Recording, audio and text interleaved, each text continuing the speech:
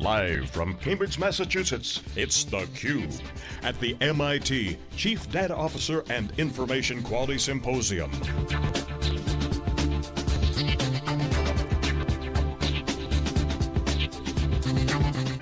With hosts Dave Vellante and Paul Gillin.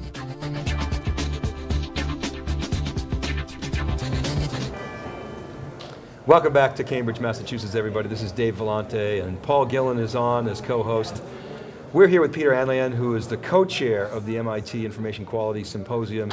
Peter, welcome back to theCUBE. It's great to see you again. Thanks, great to have you guys back. You did a great job last year, and a lot of folks have viewed the content, and we expect same thing this year, so thank you. You're welcome. The conference is evolving, and last year, it struck a chord, a very strong chord around the Chief Data Officer, and that seems to be the sort of main theme this year. But I wonder if you could talk about your role as co-chair and the program, the agenda that you guys put together and how it's evolved.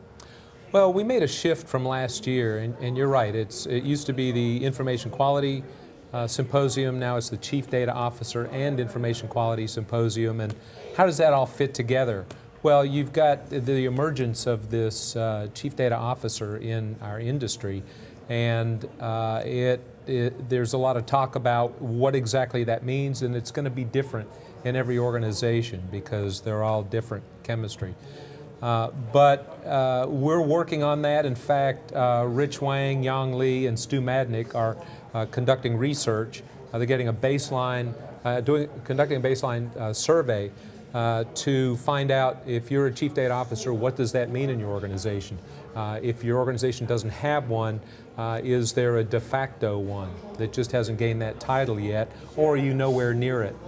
And I think that if you take that information and you wrap information quality around that, because obviously they're related, and then you place that in the context against this backdrop of big data, then you've got a very dynamic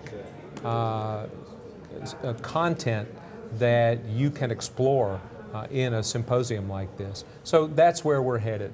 And the program this year, like last year, included am I correct, it included a separate CDO form, or was that merged into this one? No, it was actually separated out. We had that back in March, and it was in hosted DC, right? by Lockheed Martin in Arlington, Virginia. So no CUBE there, very private.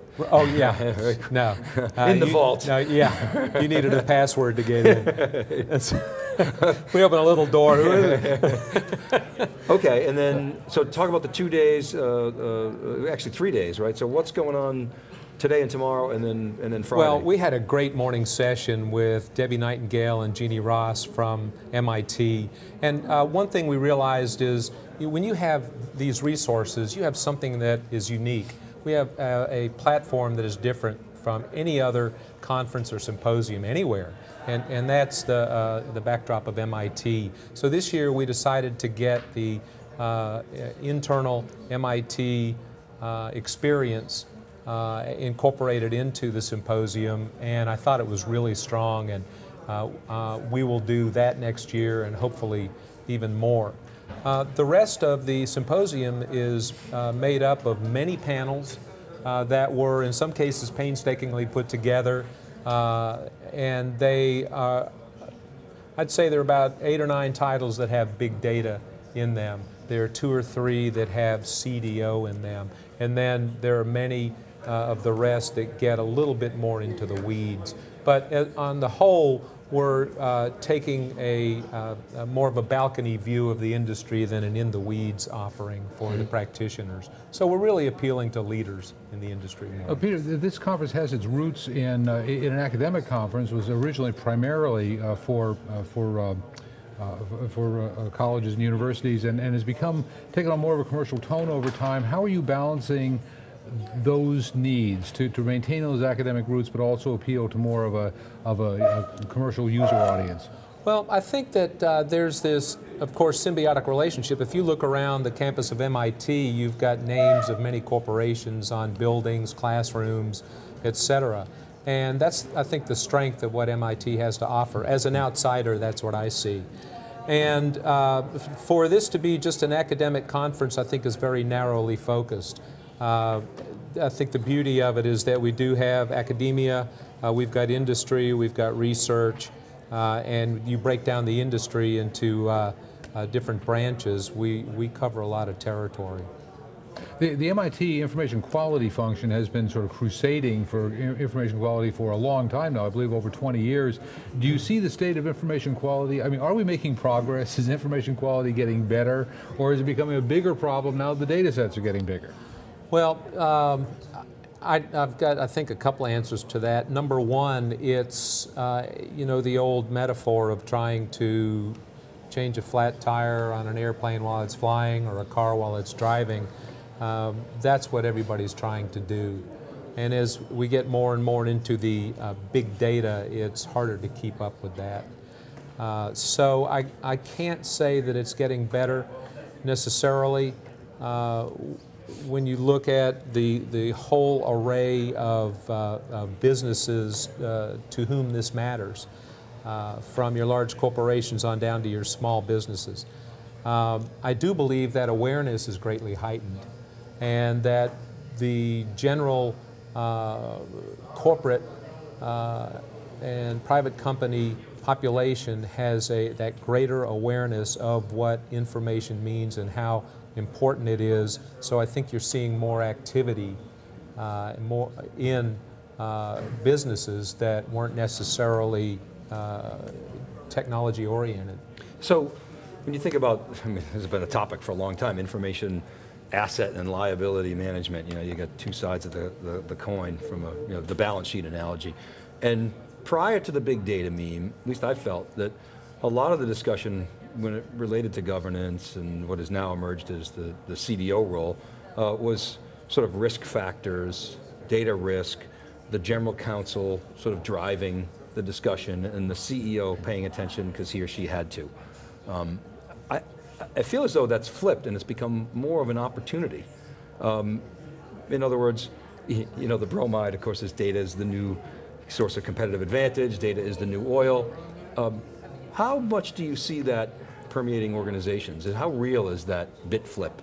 And how has that affected sort of what you guys are doing? Well, I don't think that people will get on the data quality bandwagon until they have to, businesses that traditionally have not.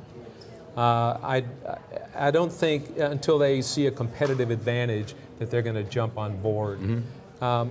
Here at the symposium, we are at the higher end of that. We attract people who are well into those questions and trying to answer those, and people who just woke up one day and somebody said, oh, we're missing out on a competitive advantage because we're not paying attention to these metrics. And you can get into it very easily with just some basic data.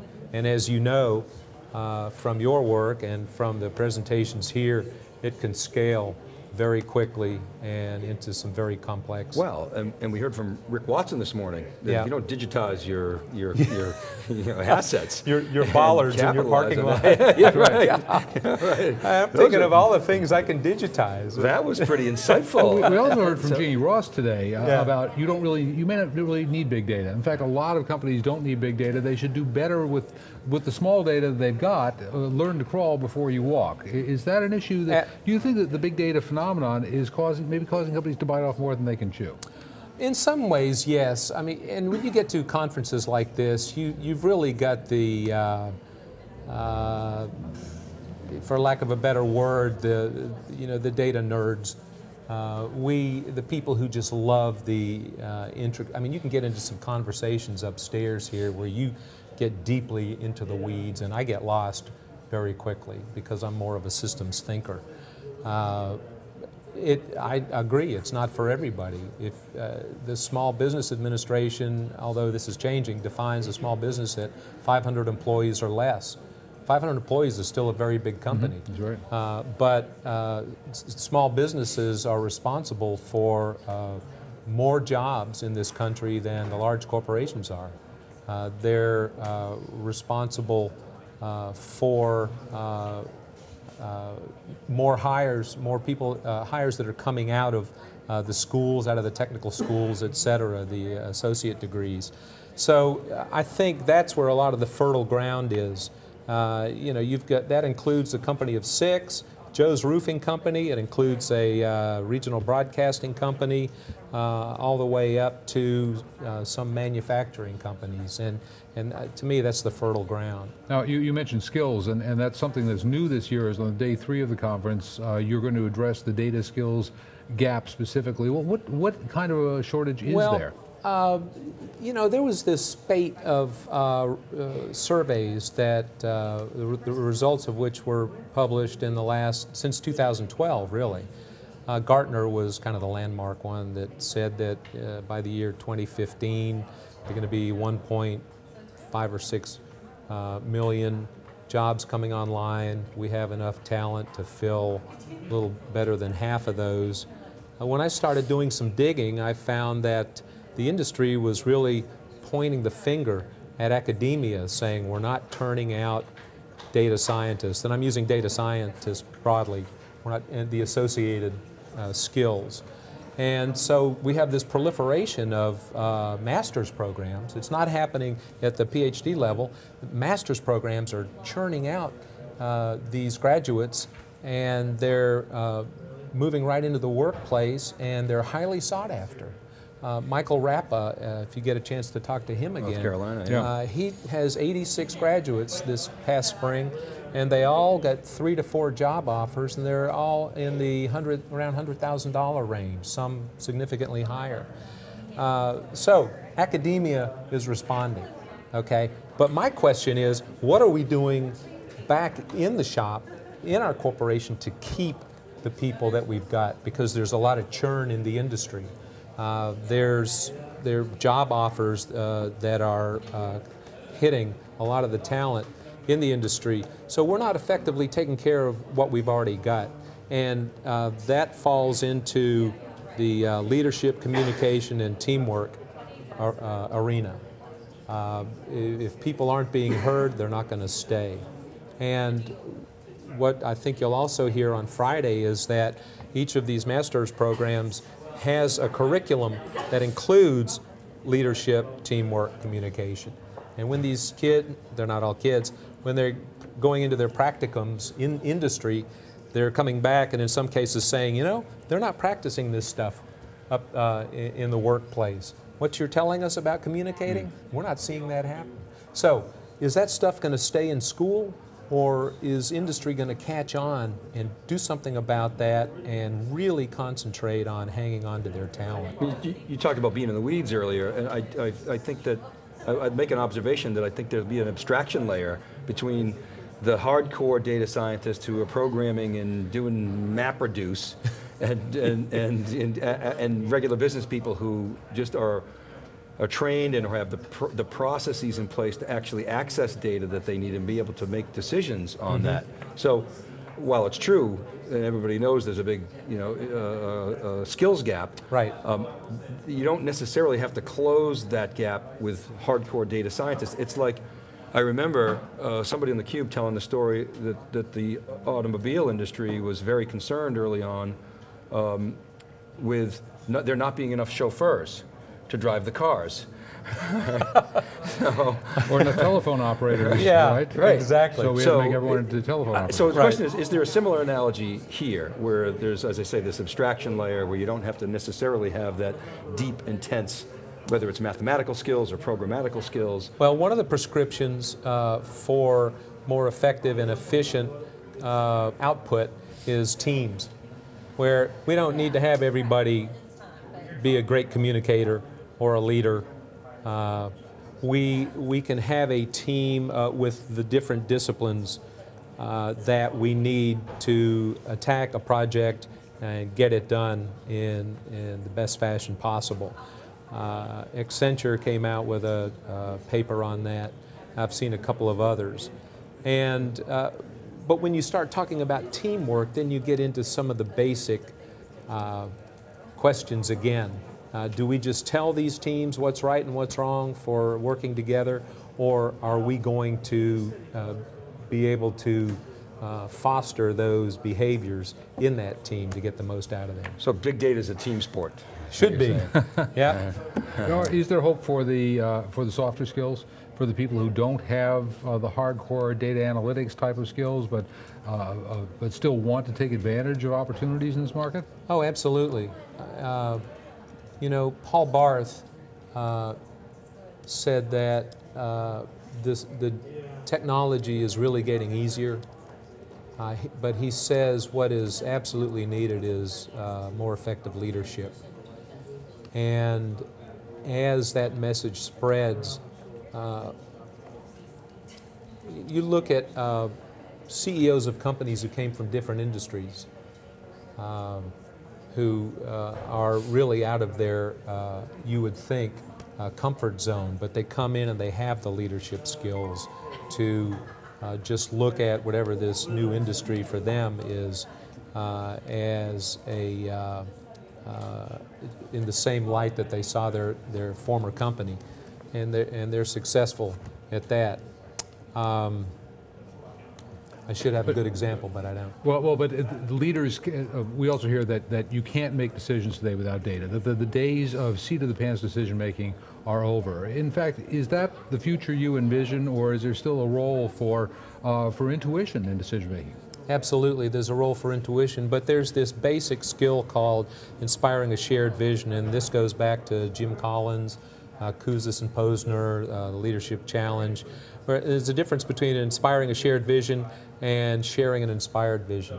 And the very successful leaders inspire a shared vision. That means everybody gets to contribute to it. That doesn't mean we all get in the huge auditorium and wordsmith a vision statement, but that means that I as the CEO, you guys as the C-suite, you as the middle managers are going into the front lines, you're spending time, you're listening, you're taking that feedback into account, you're making sure those folks know they were heard, and they're helping to shape the direction of the company because they're seeing things that we in the C-suite aren't seeing, okay? The company I used to work for, the CEO used to gather all the administrative assistants and secretaries into a room at lunch because he believed those were the people who really knew what was going on in the company.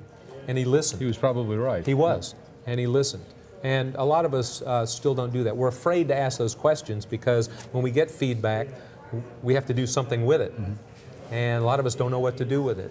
And there are methods for dealing with it effectively that aren't going to take up all your time.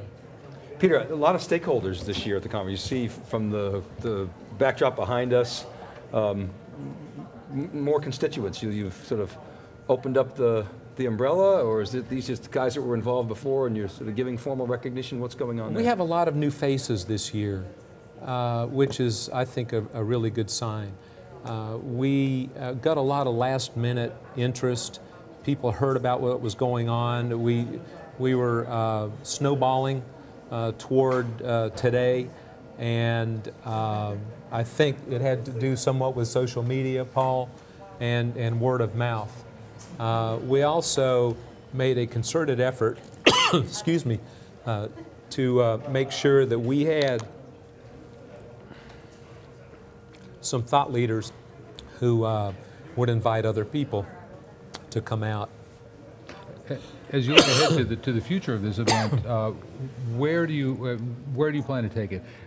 Could this become as big as it'll get? I mean, could you see eventually having hundreds, thousands of people attending? Will you intentionally keep it more intimate? Will its academic versus commercial orientation change in the future? Where do you see it going? I think that the academic/industry combination is unique, especially as tied to MIT. I don't think we want it to get too big because I think that it will lose some of its effectiveness. We don't want to be in a civic center with 3,000 chairs with 2 large screens. I just think the intimate aspects of it are part of what make it special. And as you start coming for 1, 2, or 3 years in a row, you see a lot of the same faces here. I see Joe McGuire standing right there. And you establish relationships, and that's really what it's all about. I think we'd like to grow another. We're a little over 300 people this year. I think we'd like to grow another couple of hundred. But we're not going to do it at the, if it doesn't happen in the organic fashion that we've been growing the last couple of years. How about your consulting firm? We did a little gig earlier this year. You had me Skype You were in. great. What's going on there? Thank you. That was fun. I am working with, we got Dave to be online with us with an outfit called Groundwork Labs, where it's an accelerator in Durham, North Carolina, which is becoming more and more of a hotbed for startups. And Dave, being the startup guru that he is, we interviewed him in front of a room full of entrepreneurs and archived it online. And it's going really well. In fact, when I get back to town, I've got a new class Monday and Tuesday coming in. And these people, it's so refreshing working with these people because they're hungry for new knowledge. They're hungry to find out who they are, the tools that they bring to their projects, their new companies, what's missing, what are their strengths, and to see some of them go on to be very successful. We have, in this latest class, we had a company that has a new device that'll hold the chest open, a retractor for heart surgery. Okay? We have another company that developed a fingernail polish for girls that will immediately detect the date rape drug if they're at a party. Now, what parent isn't going to make sure that where do I get that? Right? Right? Where do I get two daughters? Okay. Where do I get that? And then we have games. We have a startup that is kind of an Airbnb for hostels around the world. And imagine how much fun that is to have all these different people come through with these great ideas. And mostly are all millennials, right? Mostly, yeah. You know, you'll love this. So we're doing a partnership with the International House down in Harlem, and the Global Post and the Ground Truth with Charles Sennett. And the theme of the conference that theCUBE will be at is Generation TBD. It's all about youth unemployment. And the reason we're there is obviously to broadcast, they love theCUBE, but also kind of exporting that Silicon Valley entrepreneurialism, which is what you're doing in Chapel Hill, right? Yeah. And Durham. that, you know, is one answer anyway, or Durham, Yeah. right? One answer anyway to this, so the youth unemployment problem. So I'm glad to see you attacking it. Well, it's kind of like our downtown died like most downtowns did back in the 70s, 80s, and it just started coming back about 6 or 7 years ago. But artists used to be the group that would help revive it. They'd move in, they'd be in these dilapidated apartments, and then the business folks would come in and raise the rents and move them out. Well, these entrepreneur scenes are kind of the same thing. They bring this excitement, this freshness, this youth that really is key in revitalizing. Yeah, a lot of positive momentum. Well, Peter, I mean, being in the Durham area, which has been such a hotbed of technology innovation for several decades, have you seen the profiles of these startups change as data has become more ubiquitous, more available, more immediate, more mobile? Are you seeing different kinds of startups emerge out of that? I'm seeing a lot of apps. I'm seeing everybody needing technical help, and the websites and the tools that they need to incorporate into those are getting very sophisticated, complex. They're always trying to figure out where, you know, they're straddling the fence. We don't have money to pay somebody. Do we give them equity? Do we go overseas? Where are we going to find this type of help? Do we take longer and do it ourselves? But it's actually a really good question because they need technology, they need data, and I think all of them really depend on it. So yeah, that's a good point. I'm seeing more of that. Peter, we got to leave it there. Next Yes, guest sir. is the planes are backing up, as Mark Hopkins says. But really, thank you so much for having us again this year. Thanks, guys. All Great the great to have work you that here. you put into it. All right, pleasure. Take care. Good to see you again. All right, keep it right there, everybody. Paul and I and Jeff will be back. We're live. This is theCUBE from MIT in Cambridge, Massachusetts. Right back.